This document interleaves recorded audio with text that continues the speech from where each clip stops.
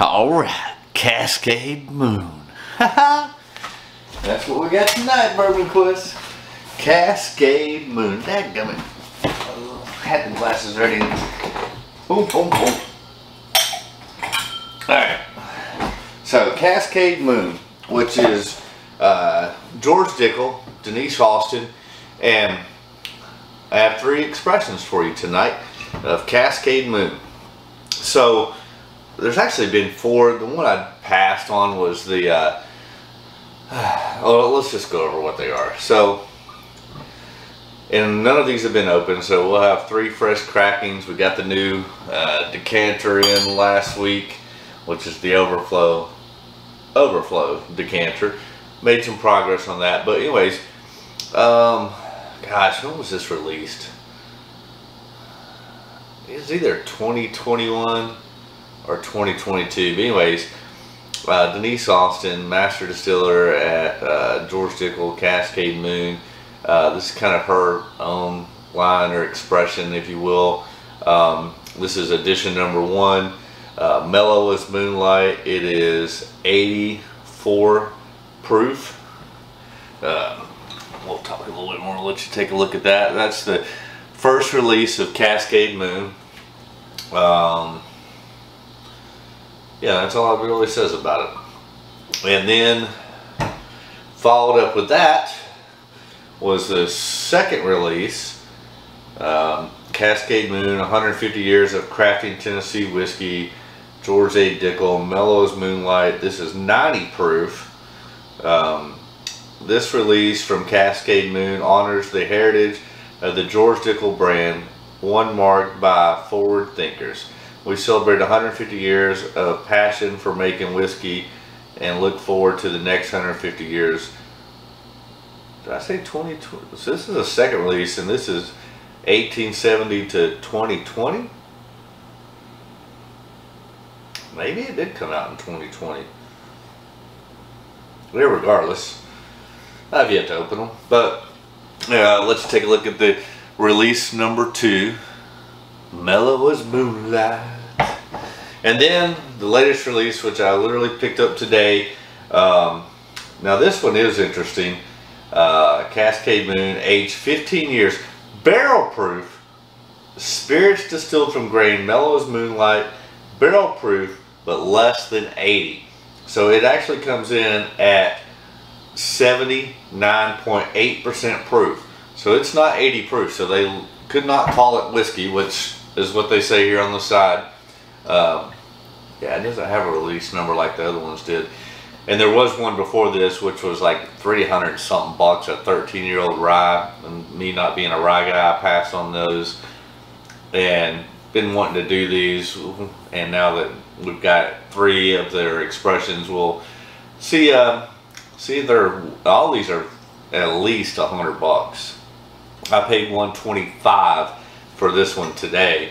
But this elegant spirit was distilled from mash of corn, rye, and malt, placed in new charred American oak barrels to age in our single-story warehouses.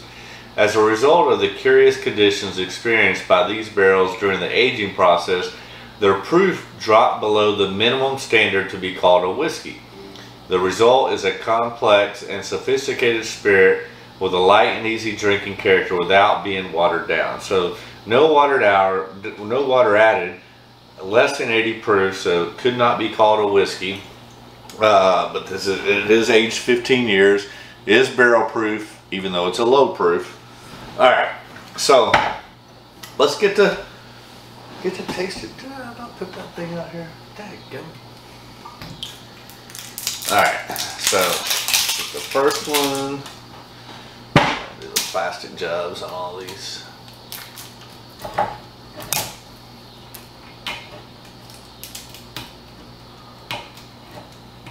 Dadgummit.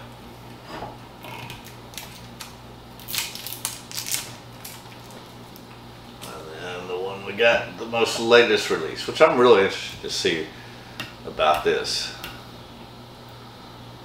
I'm hoping it was worth it, but I have my doubts, being such a low proof. I mean, $125 for something that's not even 80 proof. It better be good. Like I said, I have my doubts.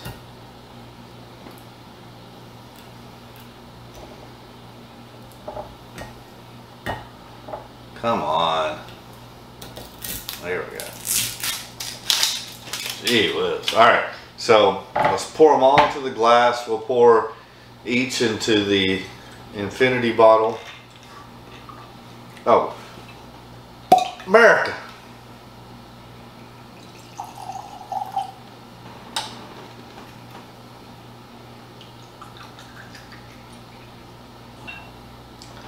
Alright, yeah, this is much better. This new decanter is much better than that piece of shit glow decanter that we're getting rid of. Alright, there's release number 1 of Cascade Moon. Release number 2.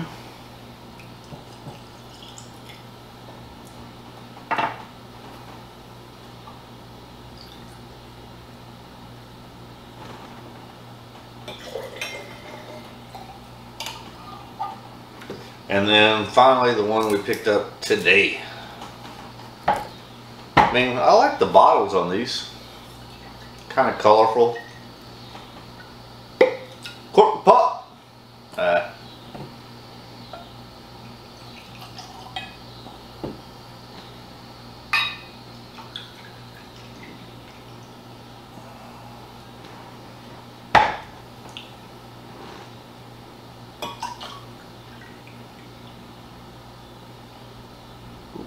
Alright, so there we have it. I can already tell you the color is obviously the richest on this, the second one, no doubt about that. Which it was, ow, damn it. How long was this age? Does it say? It doesn't say. This one was 15 years, but it's the low proof one. Alright. Let's go into the nosing and tasting on these.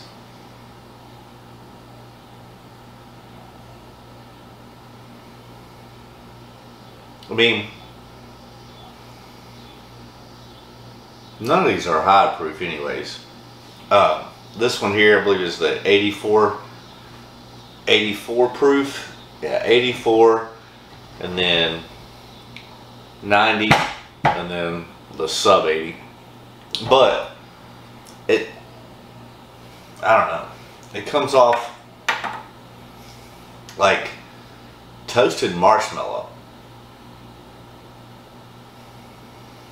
I'm not sure about the nose on that. It's light toasted marshmallow.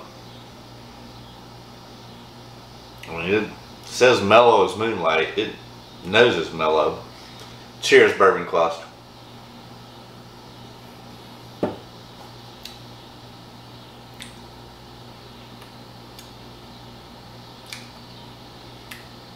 Yeah, I'm not digging that. It's like, what is that? It's like a soggy toasted marshmallow now. Like, going for a second sip.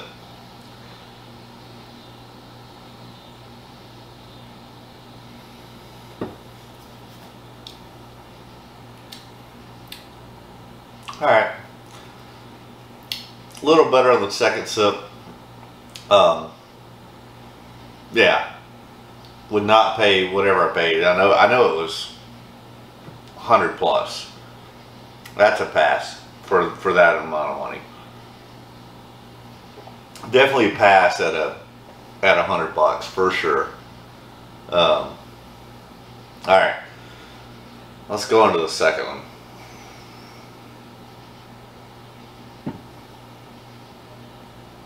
Alright, so this is much more complex on the nose, and obviously a darker color. It is richer, more like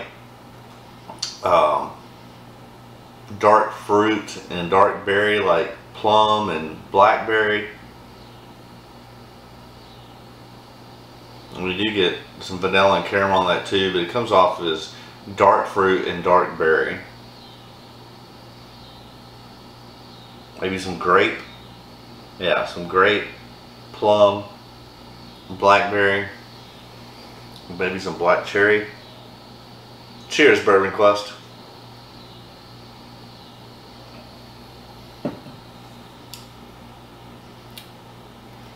That's actually pretty good. Yeah, you get that black fruit and black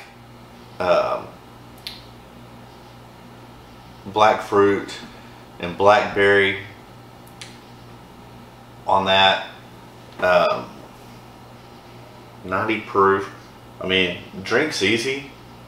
The nose is nice. The palate's nice.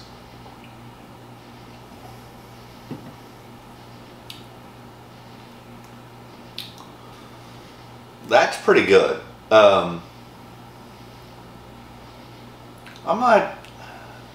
It's where value gets into play on this, because I know, again, sub $100, or I mean 100 plus.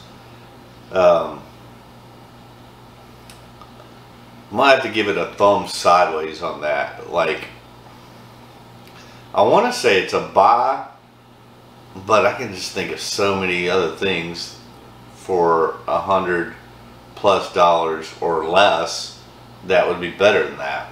Although this is good, I just don't know about the price point on these.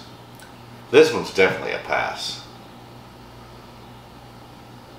I don't think that's even going to change with airtime or whatever based upon the cost. And I mean, it might change a little bit. Hopefully it gets a little better, but that's definitely a pass. This is actually really good.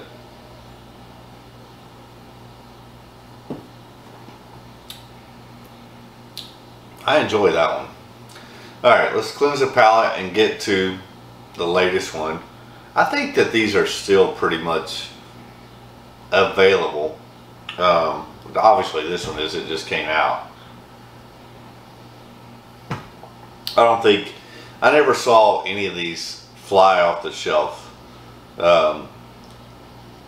Even when they first came out, I think mainly because of their price point.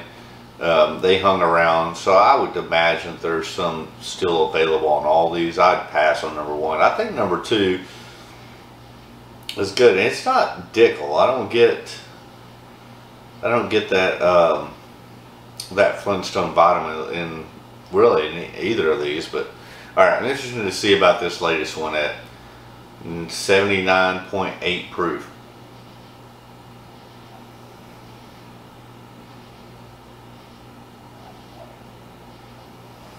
And yeah, I mean, it's obviously, it's very light on the nose. I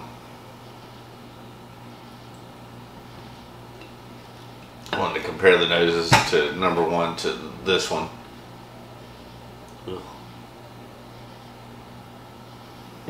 The nose is definitely better on this one, but it's really, really light and mellow.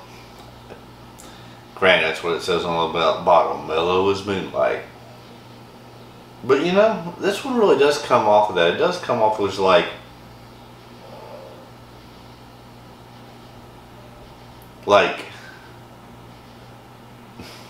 this is gonna sound corny or whatever, but it does come off as like dew on freshly cut grass after moonlight, if that makes any damn sense. Alright, cheers. Let's see.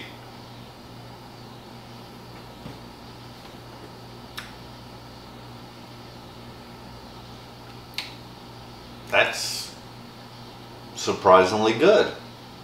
I mean, there is no burn, obviously, at less than 80 proof.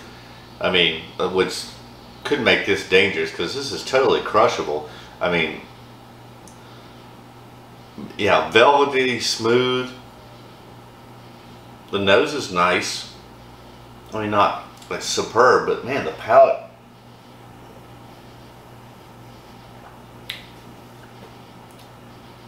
It's like, yeah, toasted caramel, light chocolate. There's no Flintstone in this at all. That's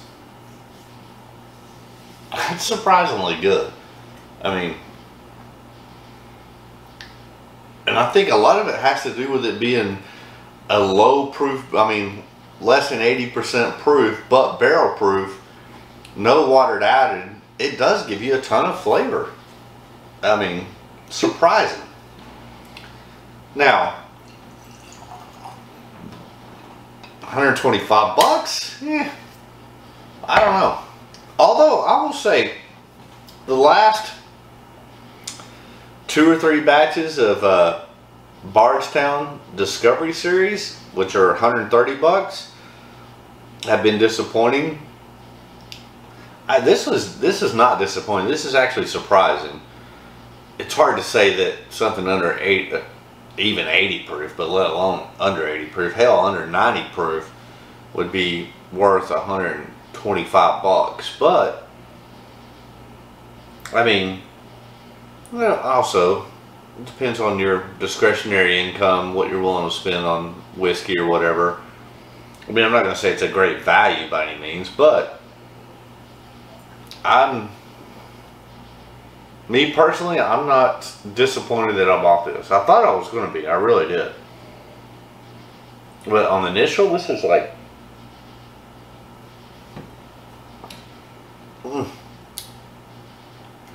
That's really good.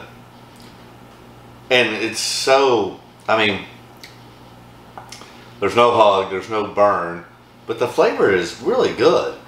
And obviously, drinks velvety smooth. Totally crushable, obviously, at its proof point.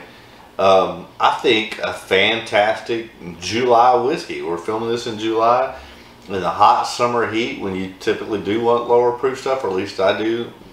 Although I will say, for the most part, I am a proof hound, and I still drink high proof stuff even in hot weather. But you know, but also like lower proof stuff during the hot months, which typically, yeah, can make more leave it than take it in the winter months. But this is, again, take it for what it's worth. You know, I'm not disappointed that I bought this at all. Is it worth 125 bucks? That's hard to say for the proof point that it is.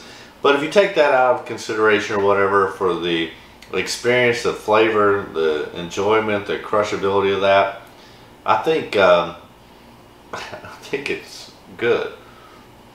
Probably not $125 good, but now the question is, would I buy these again? I would say probably not. Am I disappointed that I bought them? No, for the experience. But is it an experience at that price point that I'd want to repeat? No, it's not a bottle I would buy again. Definitely, this is a pass. Their first edition, not good. These two are really, really good, and are different, and I'm glad that they're in my collection. I was hoping that I would not like any of these, which would give me the excuse and liability to not purchase the next Cascade Moon. But based upon these two, and depending on what it is, and whatever, this is one I contemplated on whether I even wanted to buy with it being under 80 proof. I'm glad that I did. Of course, now granted, I'm not your average consumer because I do things for the channel and so forth, but pleasantly surprised by this latest edition of Cascade Moon. So, hey, hats off to these, Austin. I'd like to see the price come down from what they are, but I like what you're doing. And you know, there's always about stretching the envelope. And you know, a lot of times we're stretching the envelope, which you think about, you know, in the last month, the latest news of Jack Daniel's Coy Hill stretching that envelope towards, you know, 155.1 or 3 proof or whatever it was, 155 point something proof.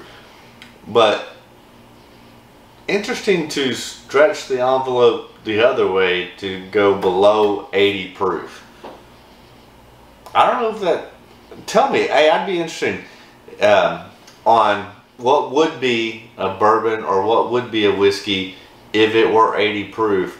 Has that been done before? A sub 80 proof. If it was 80 proof, this would be a whiskey. But since it's not, it cannot be called a whiskey. But I'm interested to know just if that's ever been done before. A sub 80 proof, everything else being, it would qualify as an 80 whiskey. You know what I'm saying? Whether it be 79, 78, 75, whatever the case is. I think that's I think that number one is ballsy to do, but then again, due to the circumstances, what were your other choices? I guess you could have used it in a blend, but hey, it's good. Well, that's enough talking about that. This is definitely a pass. These two are good. Hopefully maybe the prices will come down on whenever what Denise does forward with this continuing line of Cascade Moon. Like I said, the only one of the Cascade Moons that I haven't purchased. And also, if you have the Cascade Moon Rye, let me know. I just, for 300 bucks, definitely wasn't doing that one, especially with it being a rye. That's not my typical jam. But I'm willing to take a risk on these. Two of the three paid off, so you know, depending on what the next one is, I'd be at least willing to give it a shot. Had I not liked any of these three, unless there was a rare exception, I wouldn't have given whatever their next version of this a shot. But that's not the case. These are good. All right, I'm rambling. Time to go enjoy maybe a cigar and whatever else, another glass of whiskey. And listen, we've got more content coming out. If you haven't done so, make sure you hit that subscribe button. We're getting close. We got hopefully a good announcement coming up in the next week or two.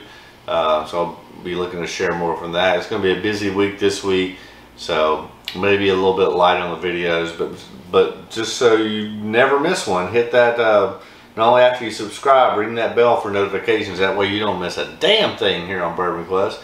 Feel free to leave a comment and smash that like button. It helps the YouTube algorithms. And we're going to wrap this stuff up and say goodnight. And as always, my wish for you is that all your Bourbon Quest dreams come true. Haha, that's a wrap, yo. I was surprised. It was good, bro.